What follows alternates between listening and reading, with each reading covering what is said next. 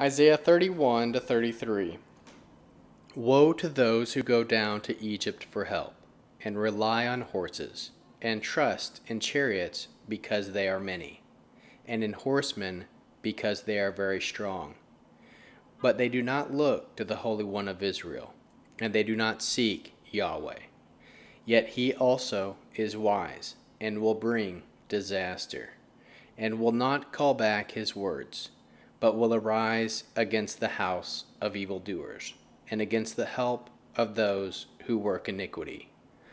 Now the Egyptians are men, and not God, and their horses flesh, and not spirit.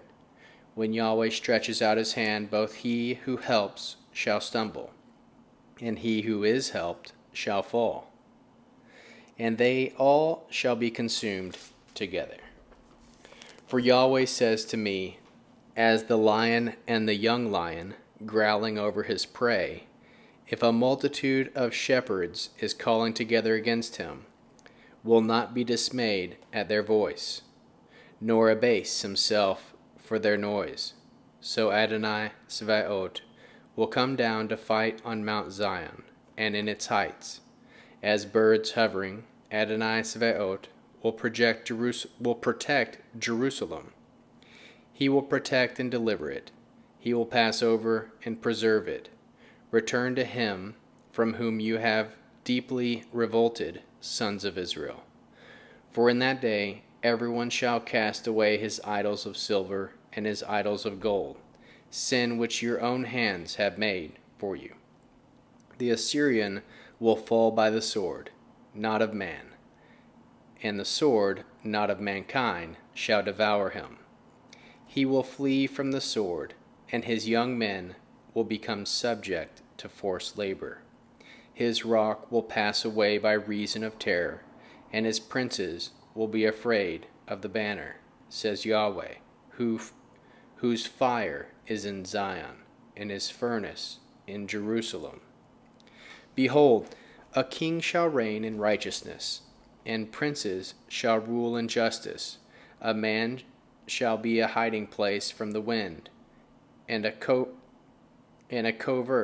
from the storm. As streams of water in a dry place, as the shade of a large rock in a weary land. The eyes of those who see will not be dim, and the ears of those who hear will listen. The heart of the rash will understand knowledge, and the tongue of the stammerers will be ready to speak plainly. The fool will no longer be called noble, nor the scoundrel be highly respected.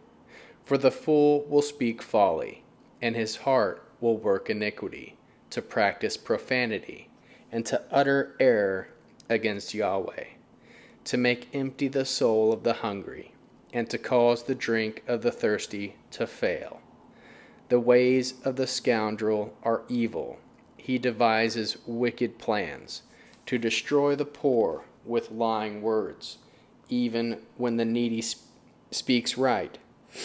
But the noble devises noble things, and he will continue in noble things. Rise up, you women who are at ease, hear my voice. You careless daughters, give ear to my speech. For days beyond a year you will be troubled, you careless women, for the vintage will fail, the harvest will not come. Tremble, you complacent women. Be troubled, you careless ones. Strip yourselves, make yourselves naked, and put sackcloth on your waists. Beat your breasts for the pleasant field, for the fruitful vine.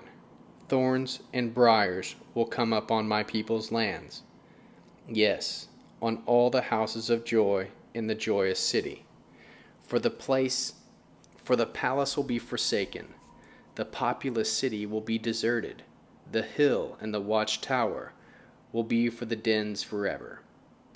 A delight for wild donkeys, a pasture of flocks, until the Ruach is poured on us from on high, and the wilderness becomes a fruitful field, and the fruitful field is considered a forest. Then justice will dwell in the wilderness, and righteousness will remain in the fruitful field.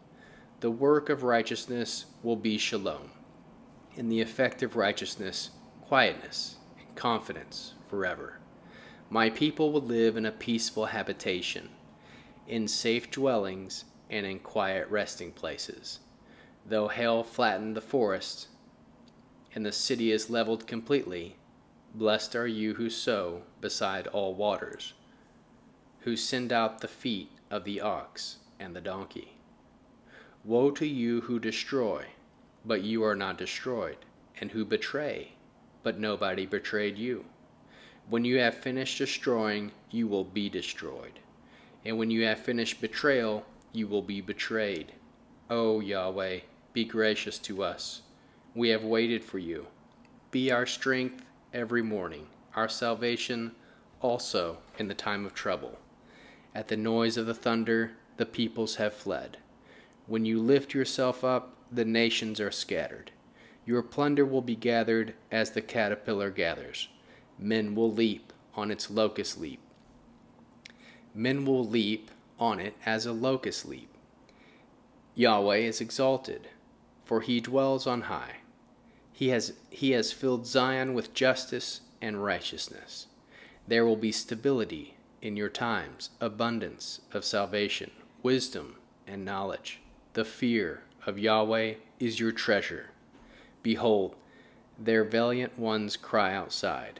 The ambassadors of peace weep bitterly. The highways are desolate. The traveling man ceases. The covenant is broken. He has despised the cities.